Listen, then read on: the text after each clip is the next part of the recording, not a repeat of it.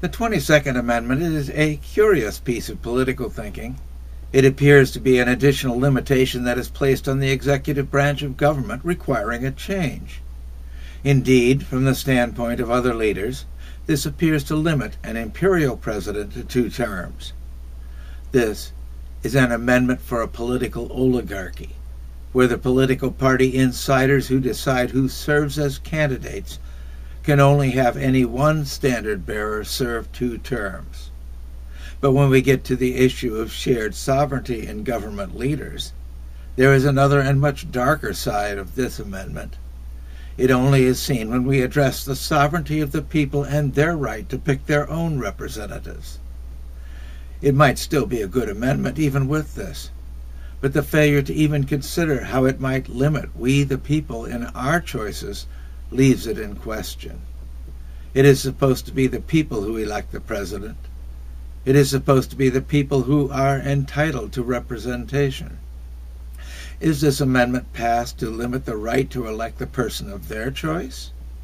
If those who set this amendment in place really wanted to solve the problem, they would have addressed the right of the people to set demands upon their hired president so that he could not act as a sovereign. Once again, the failure to educate the public in their role as owners leaves the actions of government unchallenged. Without that question of representation being raised and resolved, the amendment does not represent the American voters. It represents the political oligarchs who run the political parties, who train tomorrow's political leaders, and who select those who are expected to see to the party's needs. The 23rd Amendment deals with citizen representation in those living within the District of Columbia, the seat of government. It is intentionally not a state, and this has some political limitations for those who live there. This 23rd article is a maintenance amendment, bringing the Constitution to address a detail that had been left unsettled in the original writing. It is an amendment that is well within the purpose of amendments as noted in Article 5. As noted, this challenge had already been met for federal enclaves, territories within the boundaries of states that had been ceded to the federal law jurisdiction by agreement with states involved. The citizens then affected just voted as citizens of the state and were represented by state representatives. The only difference was that the states would have to agree to have these citizens counted as part of their population for the purpose of voting. Apparently, the political problem was so confounding to the leadership that they chose rather to amend the Constitution. And so Congress, which cannot seem to find time and opportunity to manage even its own members, much less senior leaders in the executive or judicial branches, retains its duty to manage the operation of the District of Columbia. The need to do something to address this matter is real, but the priorities indicated by the effort of amending the Constitution are curious. The 24th Amendment is insidious in terms of giving voting privilege to primary elections, purely political constructs. Primary elections were not creatures of the constitutional voting process. The right to representation was recognized in the original Constitution wording, and it had not been modified or removed. Primary elections had no previously supported part in the stated election process.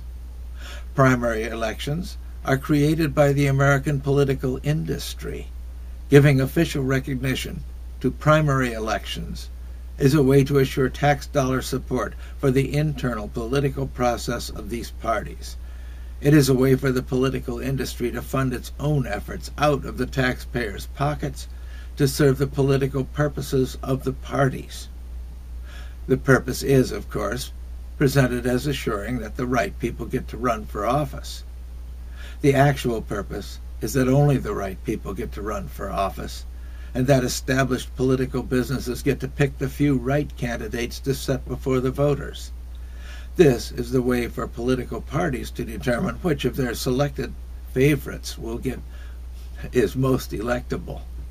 and whatever could be done to shake the non-professionals out of the race would be handled by assuring that great expense would have to be met before even getting to be a candidate. When election is seen as a hiring action, then primary election provide authorization for political parties to pick electable candidates who will most likely support their corporate interests. This amendment supports funding these political organizations' internal selection process and further grants them a voice in government. And where are we the people in this?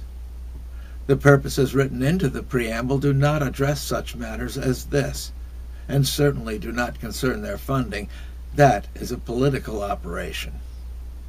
This 24th Amendment has little to do with amending the Constitution. It supports an election process that has no part in constitutional government.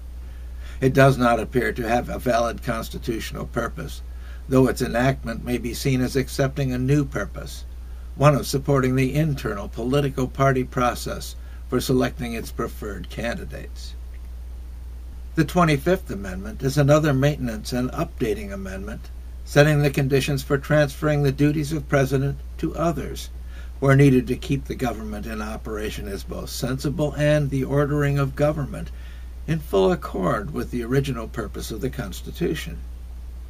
The ordering is a little complex and filled with evidentiary requirements for those who initiate actions, but it does seem to provide a consistent and effective working base should the President be unable to fulfill the duties of office.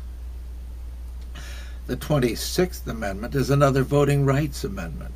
Like the others, it has meaning only in terms of a government that does not answer to its sovereign people, but grants them limited permission in place of government services.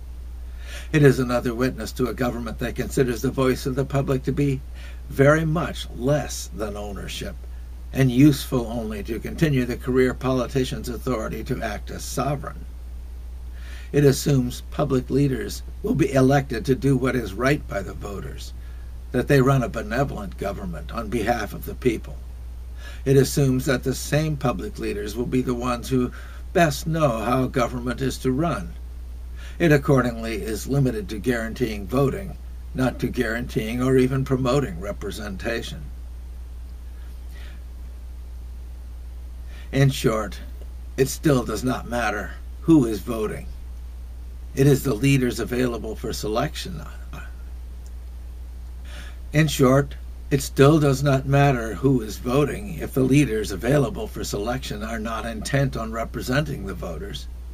The ideal of a voting public selecting only a representative and not a career political leader seems to conflict with history. The 27th Amendment addresses legislation impacting on congressional pay. As a side note, this is only a small part of the cost of congressional action, as they also maintain considerable staff both for their in-Congress efforts and for dealing with individual citizen interactions. Going through the process of amendment to set a pay process limit on Congress is a pretty good witness to the improper use of the people's resources. What employee gets to set his own salary? He or she can petition the employer for a fair wage or salary with good expectation of support, but does not get to put his hand in the employer's pocket to take what he or she feels is right.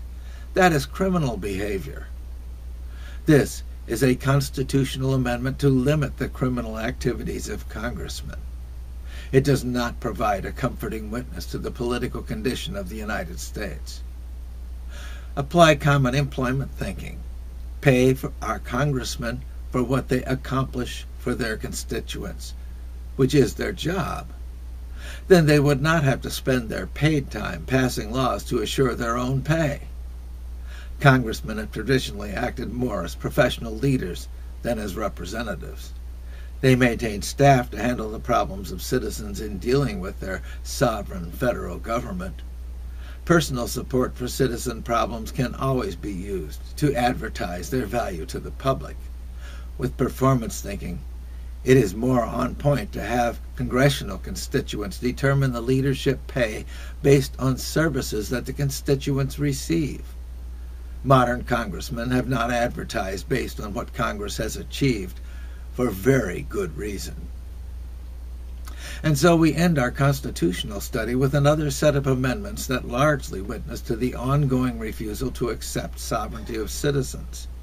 It is a refusal to accept any power of the citizen over their benevolent sovereign government.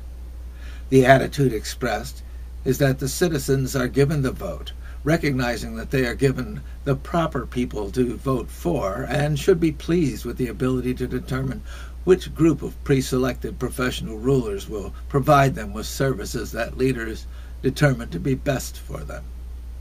I note that our government in early 21st century is not functioning as a republic, even though it may be seen as in republican in form. It is a political oligarchy, a government of a ruling aristocracy of professional political leaders who accept their own benevolent purpose as right for their nation. This is neither right nor wrong in any absolute sense. It is reality. They are, after all is said and done, good and effective Americans in their own right. They are the ones who keep the American dream alive. But then again, the Constitution is also real. The observation that power and authority and capacity for government come ultimately from the people is also real. The American dream, even though not yet realized, is written into our Constitution, and it is still a part of who we are, even if our implementation has wandered. Our history, written into the constitutional agreement, also tells us that the American experience in self-government is real, and that we the people are the ultimate owners of this nation and government of the United States. We face the challenge of what our government has done in our name that has not always been what we would do, or even what we would legally do. The management rule is appropriate. The one who acts on granted authority is responsible for the consequences of that action. The United States may indeed be a representative government, but it is unclear just who is being represented. We face the question of how much responsibility we may then have for the things which our government has done in our name, but without representing us. The legal responsibility is part of the common law, but the personal responsibility that we as owners accept is unwritten.